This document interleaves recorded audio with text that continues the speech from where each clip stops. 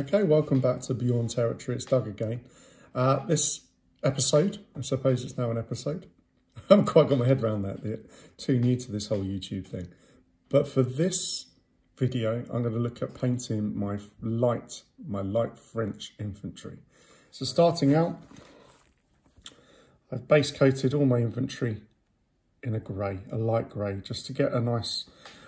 I used to do black, and then I found it really hard applying whites and yellows and all those kind of light colours to the miniatures.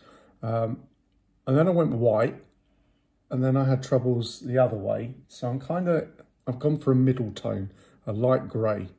And it seems to work for me at the moment, but it's all what personal it's all personal preference and how you feel your miniatures are working.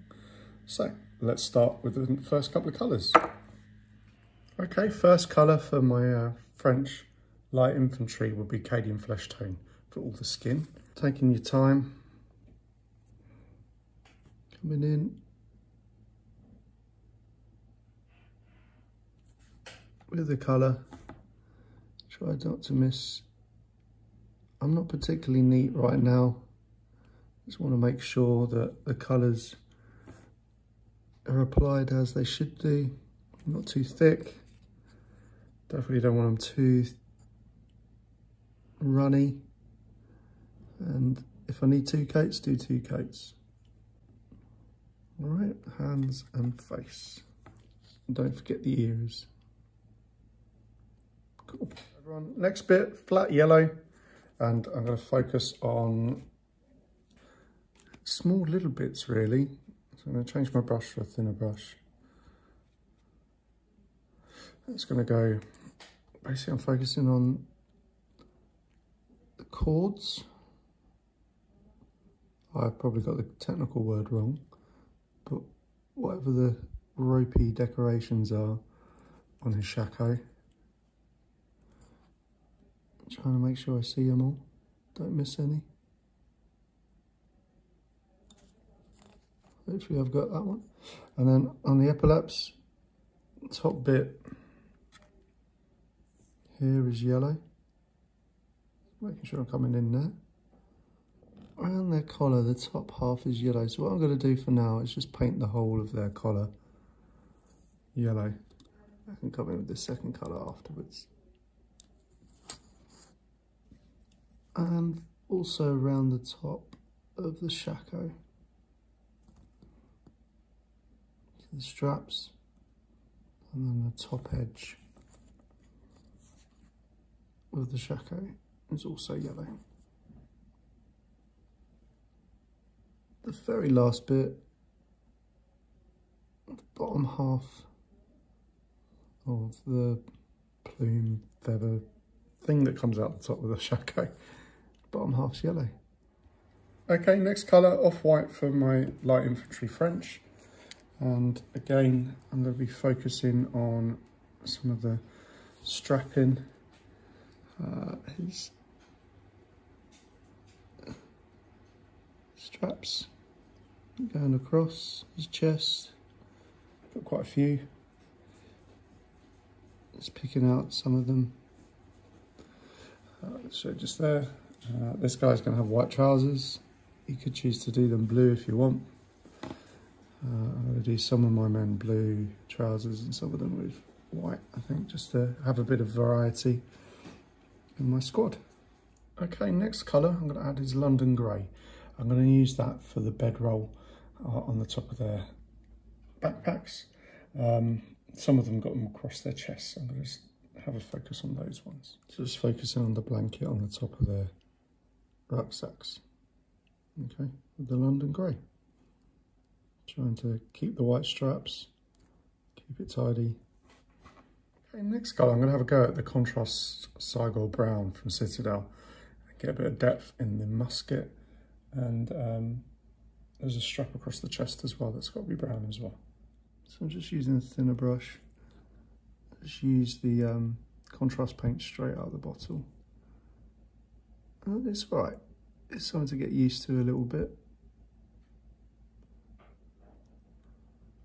And then I'll do the other side, and there's a little brown strap Goes across the chest if I can get that,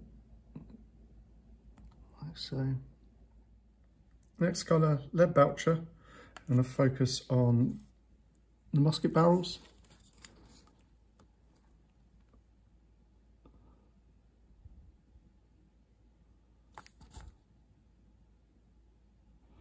And the clips that go along the musket.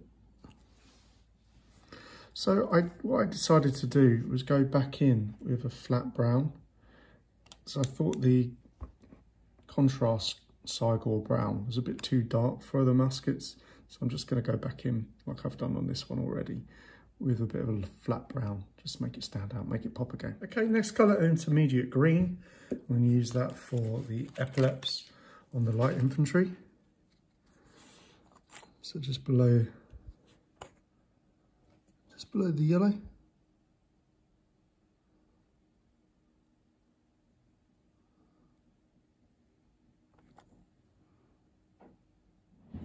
So I'm going to have a go at adding some contrast ultramarine blue. It's a bit lighter than probably the French uniform, but I'm just going to use it as a base colour. No idea, it's the first time I've painted these minis, but I thought I'd have a go, see what it's like using the contrast paint. So I'm using it quite heavy, hoping it doesn't seep and bleed everywhere. But I'll do a bit, and then the idea is that I'll use the Prussian blue top, maybe as like a dry brush. See what that comes out like. Just going to start with the sleeves and then work my way in, taking my time. And I'm just going to put some Abaddon black on the French. I'm just going to tidy up on the shako. Got to make sure you get the tricky bit in between the braid. I don't even know what they're called. The bits they have cord, the yellow cord, the boots, and then the ammo pouch and scabbards.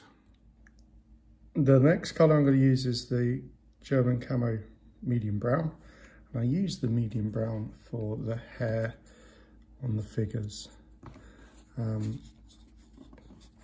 Mainly, reason for it is I'd like it to stand out away from the shakos. So just make sure doing it up nicely, neatly, best I can.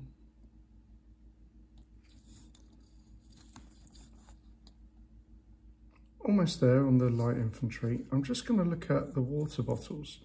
Now, from my research, they're like metal, but then they seem to be like wrapped in like a wooden like weave of some sort. So I'm going to go for the ones that got a weave. I'm going to have it like a little light brown on it, and then for the top of the water bottle, make sure it's metallic. And the ones that are not covered, I'm going to paint them grey to begin with, and then highlight with a bit of metallic. Just another colour is having some lead belcher on the front of the shako. I'll just try it a bit and lightly apply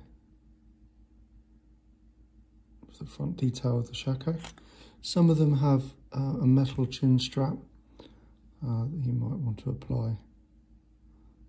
Just going to tidy up where my barrel is.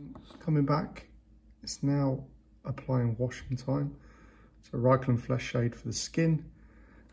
Have a go at that first.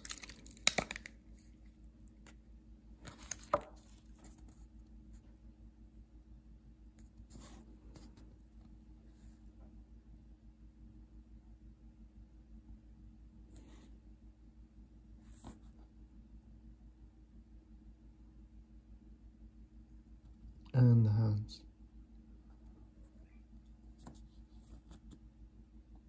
Next colour, another shade, is Agate Surf Shade, and I am going to coat pretty much the entire model.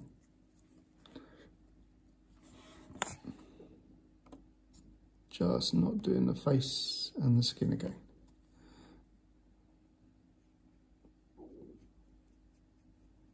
turn it on, picking up all the details in the miniature. Okay, the next colour is Kislev Flesh. That's going to be highlighting all the flesh on the model. So edge of the nose, a bit on the cheeks, the chin, and ear.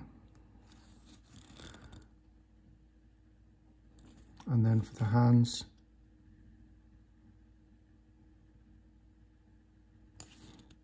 focus on the knuckles.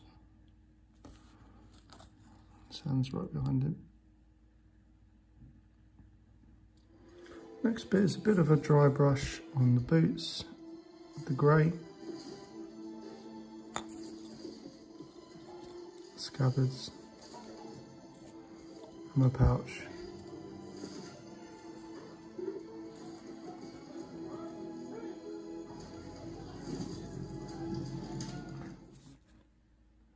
Next bit is just to go back in and touch up some of the white.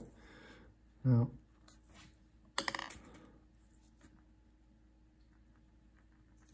I don't want to do all of it, but really good to tidy up some of the white. But I want to look for somewhere the light hits it, so I've got some shadows on the white straps.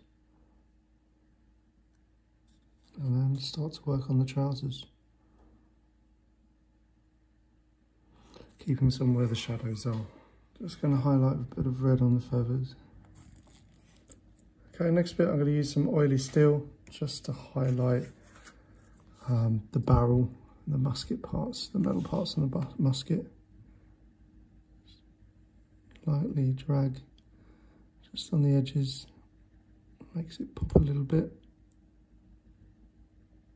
There you go. And a little bit for the eagle on the shako.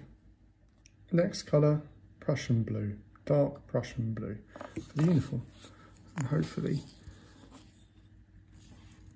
that'll make it really show some depth in the colour from the contrast paint I used before.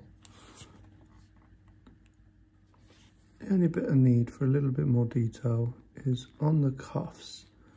They have a little white V, which it's a bit of a tricky one. I'll try and keep it in place.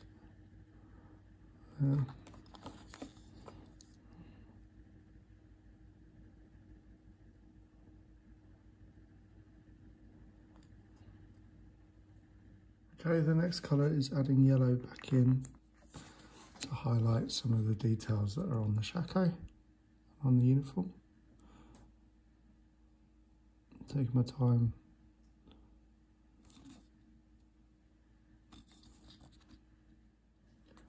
Things are starting to come alive now, tidying up a bit.